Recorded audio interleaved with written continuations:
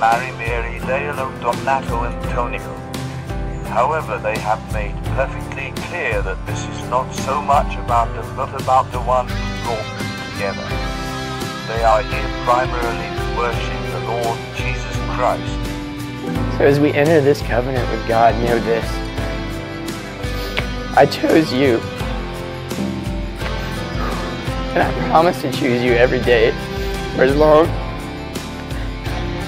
as I have a breath to breathe. I will strive to love you better each day. As your wife and your best friend. Where you go, I will go. And your God will be my God.